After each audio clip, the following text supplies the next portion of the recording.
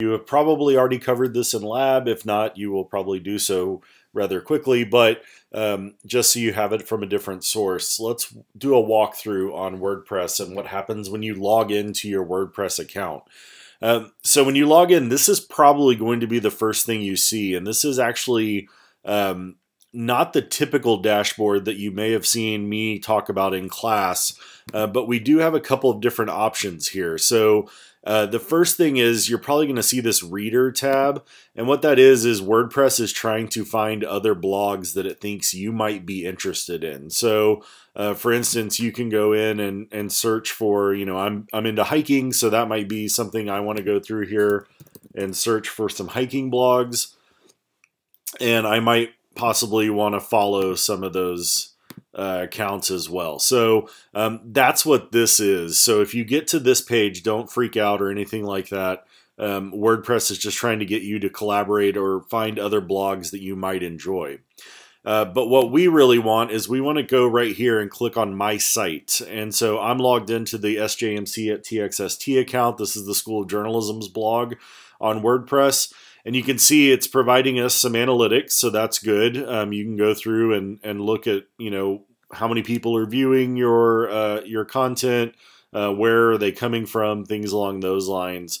You can see for February 4th, we had a couple of views. All of them came from the United States. One came from Facebook, another came from search engines. You can see who wrote the most, things along those lines.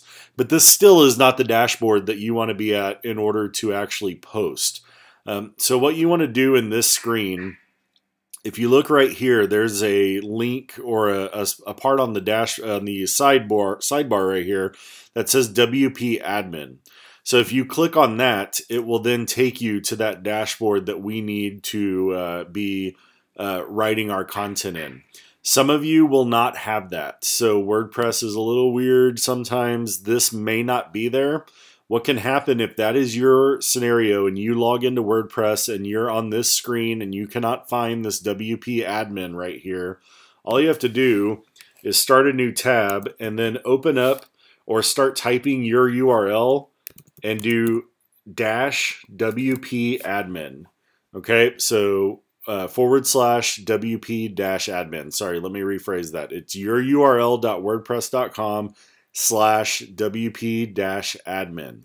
If you click on that and you're already logged in, it again will take you to this dashboard. So once you're here, remember, as we discussed in lecture, posts are where we're going to be working because we are making blog posts. And I want to add a new one. So now I'm going to walk you through everything that you can do inside of a post here on WordPress. So remember, you'll have a headline and you'll have the body. The headline, I'm just doing this as a test. So I'm getting ready to take one of my classes to Bastrop State Park. So I'm just going to write mobile storytelling students to visit Bastrop State Park. So that is now my headline. And then here I would start writing my blog. So I don't have any pre-prepared content, so I'm going to very quickly, so Texas State School of Journalism and Mass Communication students will head to Bastrop State Park in late February as part of a mobile storytelling in the, it would help if I could spell, in the park course. Professor Dale Blassingame is teaching the course with 19 students enrolled. They'll spend a weekend in the park and they'll produce social video content for Snapchat, YouTube, Facebook, and Instagram that Texas Parks and Wildlife can use to encourage other young people to visit our state parks. Okay, so that would be like one paragraph of content. You can see I have three, it's like 3.5 sentences really, because this is a complex sentence. A typical paragraph in a blog is anywhere from 3 to 5 sentences. Anything past 5 sentences, you probably want to break off and start a new paragraph. Remember, your content needs to be scannable, so we don't want huge long chunks of content. Make sure you're double checking the instructions in terms of what you need for your blog post. Again, most blog posts will have at least 3 paragraphs, so let's just pretend that I've also written these other paragraphs, and I'm going to do 4 just for grins there. You, of course, will have different paragraphs. This is just an example here. So I want to show you a couple of things that I can do within just the text itself. And you can see right here, I'm in the Visual tab. So this is the WYSIWYG editor here. It's what you see is what you get. And remember in lecture I mentioned that a lot of these are just simply like using Microsoft Word or Google Docs or anything along those lines. You can hit this toolbar toggle and it will open up even more options for you in terms of that. So one thing you might want to do is potentially put in a subhead or a subheadline. It needs to be relevant to what you're talking about. So maybe I'm going to, let's say this paragraph was all about how they're only working on their phones and everything will be shot and edited on the phone. So a subhead for that will be going mobile. And I might just want to go in and bold that. And so now I have, again, we're thinking in terms of being scannable. I've got this subhead here that would lead me perfectly into this next paragraph about students producing all that content strictly on their phone. The other thing you can do is, if you notice right here, you've got a drop-down menu with some other options. So I could make this a header. So I could just hit header 2, and that would basically do the same thing that I just did with a subhead. It's just a little bit different font size or anything like that. I can go in here and bold something else if I wanted to for some reason. I just highlight it and hit that and it'll make it bold, or you can make things italic. So you have options there. I could turn things into bullet pointed lists. So let's say instead of this just list of all these social networks here, I wanted these to actually be a bullet pointed list. And let's just pretend that this continues on perfectly. What I would do is I would highlight these, and then right here you'd see bulleted list, and it'll turn it into that. I could also make it a numbered list if for some reason you wanted numbers. If you were doing rankings or anything like that, that would be a good option for that. You have this option right here of a block quote. So let's say I have a quote here where I'm really excited about the opportunity to take students to the park, Blassingame said.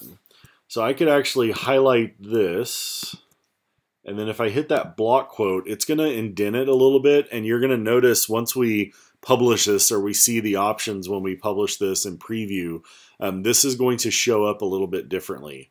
You, of course, can just do regular quotes, and this should be reserved for really for scannable opportunities. If someone said something that you really want to stand out, you might consider this block quote. Otherwise, just put a regular quote in if you're going to be doing that.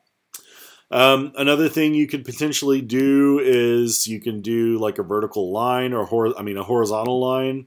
That helps break things up. Again, it needs to be relevant to what it is you're doing. You have other options here with alignment. I would suggest you keep everything aligned left. That's really just the best way to keep things going, but you have underlines here. You can change the text color, although I would tell you really use caution when doing that. Crazy text colors can be really, really hard to read, so just keep that in mind as you're going along with that. Okay, so now I have gotten all this done, and now let's say I'm ready to go, and I'm ready to add my image and add my links, because as you know, with every blog assignment or every blog post, you have to have image and link. So I'm going to go in here, and to add an image, what you have to do is click on Add Media, and it depends on where your cursor is, because that's where WordPress is going to put your image. So let's say I want it to go right here at the very beginning. I would click Add Media, and then I'm going to have to upload the image. Again, this is an original image that you have taken yourself, or an image that you found in Creative Commons that you have the right to use and that you are going to attribute properly. So I have an entire folder here of images from Bastrop State Park. And so let's just grab this one, for instance. So you're going to have some options here in terms of customization with this. So for the title, I might write Flowers at Bastrop State Park. I have an option to put a caption here. If you are getting something from Creative Commons, this is where you would insert that attribution with the license and the photographer's name and things along that. I don't think I need a caption for this in particular, but if you did want a caption, that's where you would do it. The alt text applies not only to search engine optimization, but also for accessibility for visually impaired readers. So putting some alt text, Flowers, Bastrop State Park, it just allows to know what is happening there. And then description, again, you could start adding like keywords there if you wanted to. I'm going to go ahead and leave that blank for now. And then you have your settings for where you want it displayed. So you'll see I can either do left, center, or right. I'm going to do left first, and then we'll see what it looks like once we get in there. You do not want it linked to anything. What this means is, will the image itself be a link? So if I had just left it to where it said media file, that's the default. If somebody clicked on that picture, it would just open up that picture in another tab and have it be just the image. So we don't want that. We don't want them to do anything with the image other than look at it. And then you also have to figure out the size. You can see the size of this image is really large. 300 by 225 is probably a good image size for that. So I'm going to go ahead and click Insert into Post, and you can see it inserted that image exactly where I wanted. It's left aligned, therefore the text is now wrapping around it.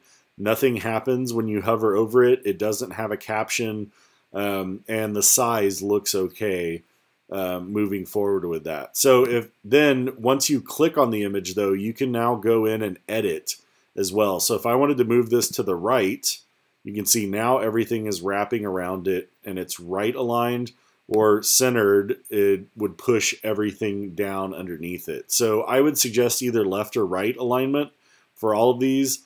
I'm going to go ahead and make it right aligned. Just again, that's my own personal preference. You can do whichever you would like. So that's how you would add an image. And then the last part is adding a link. So I definitely want a link to Bastrop State Park. So I go here to Bastrop State Park's website and I grab the URL. And now I go back here, and to add a link, you have to highlight the part that you want linked. And then you'll see this link icon right here, and it says Insert Edit Link. I'm going to copy and paste that. And before I go ahead and hit this apply, I want to click on Link Options because I want to take a look at what's happening. And if you are sending people away from your site, you always want it to open in a new tab, because if you don't, it will let them leave your site and they leave all trace of your site, right? If you have them opening the link in a new tab, your site is going to remain in that tab, and it's just going to simply open a new tab with the where you're sending them through the link. So that would definitely be what I want to do. And then I hit update, and you'll now see that this has become underlined as part of a link. So that's really it. This is kind of what yours will look like once you have it ready. You'll have different placement of things, and you'll have different options throughout. So I encourage you to experiment a bit with these icons. Try things, see what you like, see what you don't like. A couple of other things to talk about really quickly. One is categories, which you can see we have a ton of categories on the School of Journalism site, or on the School of Journalism blog. Yours may not have this. Yours may not have any categories other than uncategorized. So you can create categories if you want. So for instance, if you were doing a photography blog, one of your categories might want to be, Q&A. One might want to be DIY. One might want to be tips. And then you could categorize whatever your post is about based on the content. That will be on an individual basis. And then the last thing is tags. And tags, again, help with search engine optimization, which we'll get into later in the semester. They also help people find other related content on your blog. So I might want to add a tag for bass drop. I might want to add a tag for mobile storytelling, and then possibly my name. And that way it can let people know what this blog is about and other related blogs as well. So once you have all that set up, now you're on the home stretch. You have a couple of options right here. The first option is you can choose to schedule your post if you would like. And really the only time I would encourage you to do this is if you're doing your assignment in the middle of the night. Probably don't want to post your blog in the middle of the night, so you might want to schedule it to the next day.